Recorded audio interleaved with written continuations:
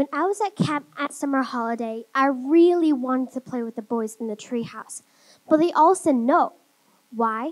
Just because I was a girl. Another time, when I wanted to play soccer ball, because that time I was a great soccer player at that time, so my team let me join. But once I met the coach, he greeted me with a surprised look and said, My, what is a girl doing here? He yelled and told me to leave. I was very, very sad, a bit embarrassed, and felt mistreated and being biased. On my way home, I started to think, why? Why was the teacher treating me like this? Why were the boys treating me like that? It was not even fair. I asked my mom, and she also replied that she has gone through this type of situations many, many times when she was as an adult and as a child, like not being able to get license for a motorcycle and not being able to do most of the important things that men can do. Then I thought of a question. How is it that my mom and I were having the same exact experiences? Gender inequality is known as sexism, and sexism means to judge someone by their gender. Gender can be separated into two groups, which is male and female. In a lot of situations, sexist things happen such as boys rule and girls drool, or you can't do that just because you're a girl. Another experience might be when my friend was having Christmas.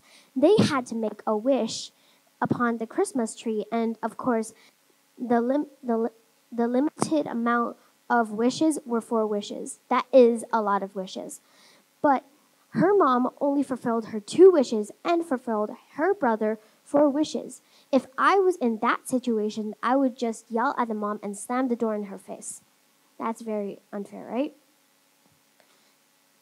Being biased, not my thing. Because when you're being biased based on your gender, there's nothing you could do. If you still don't understand, think of you. Yes, you. Being locked in a room and not being able to do anything. And don't even think about going on marathons. You won't have a chance to do that. Want to vote for a president? Nuh-uh. You don't have the privilege. And the even most unfair thing is that men get to do 60% more of the things that we can do. Like getting license for a motorcycle, voting for a president, and doing the even smallest thing like getting your very own shop. And you have to mop the table and sweep the floor for the rest of your life. Very boring, isn't it? Well, if we weren't so selfish, this thing could have stopped, and only the ignorant would think that gender bias is a good thing. Why for so long people have not stopped gender bias? Even people such as Malala keep on stop gender bias by sticking their hair out when they said that they needed to wear a hood around their hair, and still, this won't stop. It's totally unfair, and by now, there's still lots of people getting biased toward that. So what can we really do about it? It has been going on for years and still haven't stopped yet. I'm sick of being biased, and I'm pretty sure some of you are too. So what can we really do about it? Well, I've got some ideas, but I'll have to include every single one of you. Teachers, you can start fighting for women education. According to Harvard University, only 60% of the women don't get proper education.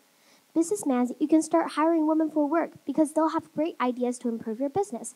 Also, if you really care about gender, start noticing and being aware of our surroundings. If I could talk to my future self, I would say no to gender bias and discrimination. Thank you.